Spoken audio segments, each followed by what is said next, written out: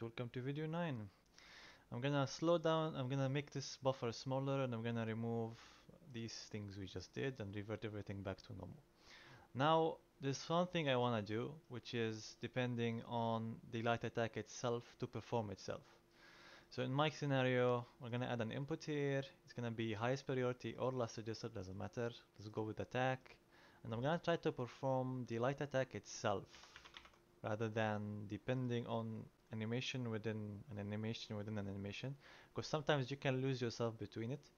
I gave you the option or the ability to do something like that, but I would say stick to a specific standard. So my standard, me myself, let the light attack ability itself run itself, or any kind of ability to that has a sequential moves or montages. We did demonstrate before that the light attack itself has sequential choosing of montages, if you remember this part right here. So in my case, if I hold attack and then at the very end of the notify this tries to perform, it should do the job perfectly fine. And that's what we want. So you can go as many as you want in this data asset. Go as many as 10, 9, 10, 20, 30, whatever you like, no problem. Even though that's not a very realistic number, but this is how I would use buffer in my case. Let's discuss another useful thing, which is rotating while you're doing an attack. So for example, if I try to attack and then hold S while doing it, you see the character is still stuck in place and it doesn't rotate. Let's say I want to target somebody, just ignore the animation for now, and while attacking, I want it to rotate to that character. Do you see right now? If I click attack, I'm completely ignoring who I'm targeting. So in that case, let's add some kind of rotation while attacking is being performed. There's a notify for this called standard template standard rotation. Now this takes multiple properties when it comes to rotation. And what do I mean by properties in this case? That's a bit of a new term. Now completely ignore best rotation property and let's just focus on the rest because this is the parent of everything. The rest are types of rotation that you want to perform. Note here, it will try to perform all of them. So for example, if you have two of those, it will try to do all of them. So you can't rotate in two different, you know, methodologies at the same time. That's why there has to be a condition there. And they do have conditions. So for example, let's take input direction and let's take a look at that. So rotate, just the same name, put it in the plugins. Rotate to input direction, and we have it right there. This has a function get can rotate, and one of the functions is it being controlled by a player. That's one condition. The second one, targeting component being valid, so that means it's here.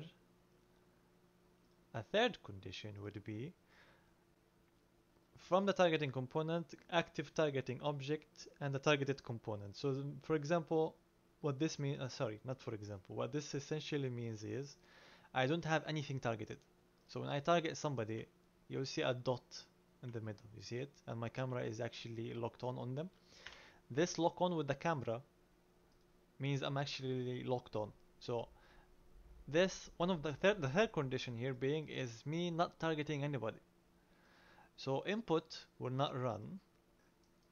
It will try, sorry, when you do something like this, it will, for the length of this notify, it will try to run this.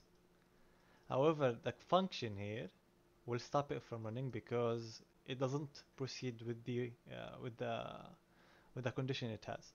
So in our case, let's put input direction as one thing, and the second one will be a targeted actor. Okay, what about targeted actor in this case?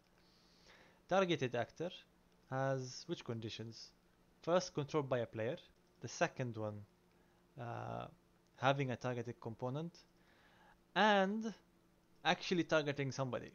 So here, me targeting somebody. Here, I'm not targeting anyone. So we have two of them.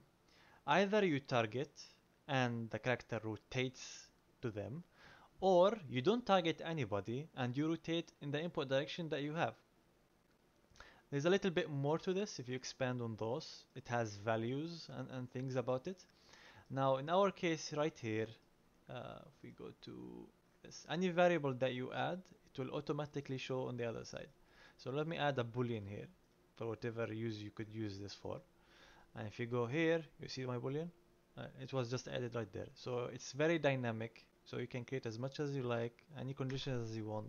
If you don't like the way this is rotating and you don't want to use lerp, for example, duplicate, add this, change whatever you like, and assign this class uh, in the montage that you want to use it for.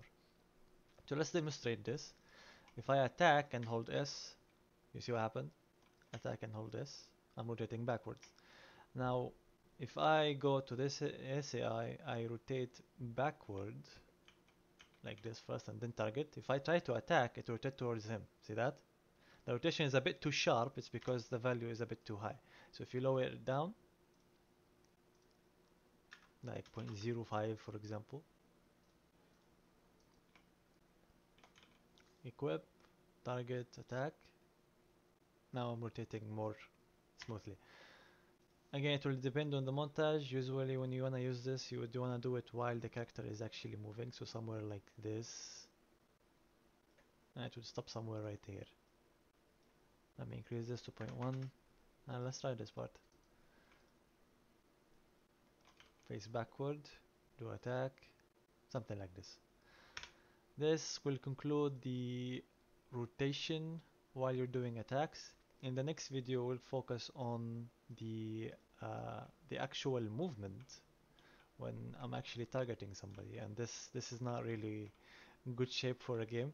So let's fix this part, and we'll take it from there in the next one. See you guys in the next one.